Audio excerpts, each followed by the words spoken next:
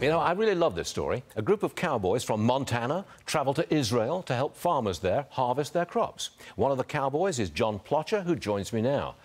John, when I was trying to tell the audience that you were going to be with us, I said you would stick out like a sore thumb in Israel. Do you? Yeah, pretty much. Yeah, we stand out quite a bit. We normally, yeah, we've been getting a lot of people stopping wanting to take pictures and stuff. I'll bet. What are you teaching them? Sorry, I didn't quite hear you. Okay, what are you teaching them? Oh, teaching them? Oh, I think they're teaching me. The people of Israel they live and they're here in the land. It's their land, and I'm just excited to be here and support and work with them. How did this group come together? Montana cowboys coming together to go to Israel. How do you do that? How do we do it? Well, what we're doing is we're out here in Judea and Samaria. I'm working with an organization called HOWDY, and it's Operation Itai.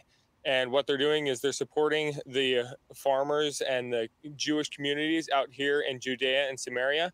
They're bringing things, essential supplies needed for the communities around here, so that what happened on the attack here recently doesn't happen out here.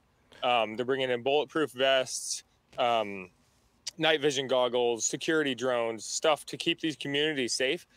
So what we're doing is we're distributing supplies. We're working on a warehouse here on base. We've been out in the communities helping with just regular tasks, just stuff where all the men are out working, or they're being called up for the draft. John, and so we've been working on some of the farms around here and stuff like that. Forgive me for asking, are you Jewish, or any members of the other cowboys from Montana? Are you Jewish? No, we are not. Are you fundamentalist Christians who go back to the Holy Land? Yeah, I'm a Bible believer. I believe in the whole Bible, and I believe in the God of Abraham, Isaac, and Jacob.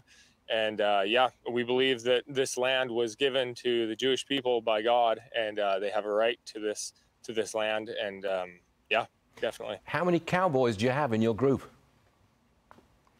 How many? How many cowboys altogether? Well, from Montana, the guys that I brought with me, there's 3, and then one guy from Arkansas met us in New York on the way. I think you're doing an extraordinary thing. Congratulations to you. And thanks for being on the show and telling us what you're up to. That's all good stuff. John Plocher, Montana cowboy in Israel. Thank you, sir. We'll see you again soon. Thank you.